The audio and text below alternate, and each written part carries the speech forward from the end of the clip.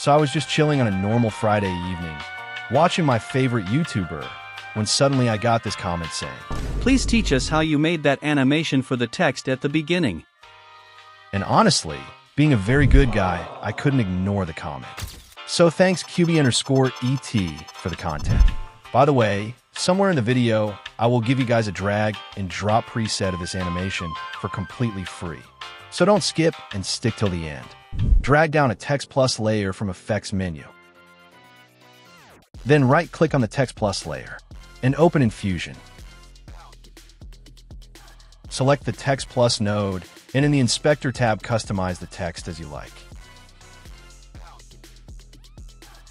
Now make sure you are at frame 0 and add a keyframe to size. Then go to frame 135 and add another keyframe.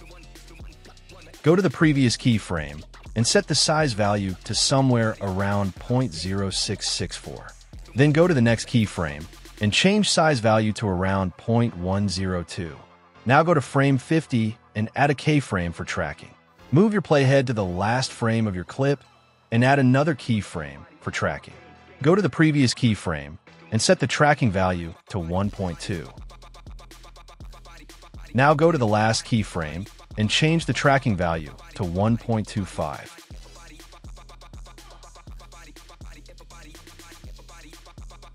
Then select your Text Plus node and hit Shift plus Spacebar.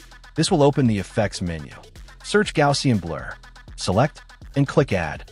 Now while the Gaussian Blur node is selected, move your playhead to frame 0 and add a keyframe to strength.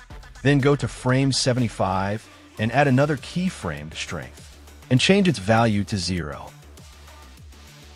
Again, go to frame 100 and add another keyframe. Then move to the last frame and change the strength value back to 0. Now for the last animation, select your text node and go to the Shading tab. Make sure you are at frame 0 and add a keyframe to opacity. Then move your playhead to frame 35 and add another keyframe. Go to the previous keyframe and set opacity value to 0. And finally, move your playhead to frame 125, add a keyframe. Then go to the last keyframe and set opacity value to 0. And finally, after a million keyframes, the animation is done. Congratulations! This is how it looks like.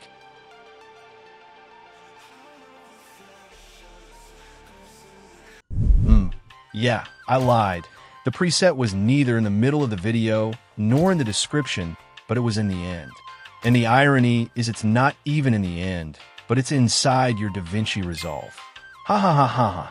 And to find it, go to the Effects menu in the Title section. Look for Fade In, and here it is. If anyone's still watching, thanks for watching till the end, buddy. And comment LOL if you see this.